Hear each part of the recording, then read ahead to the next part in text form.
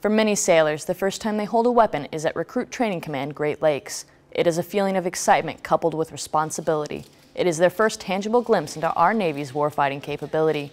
The responsibility of safe use not only falls on the recruit, but is entrusted to their instructor.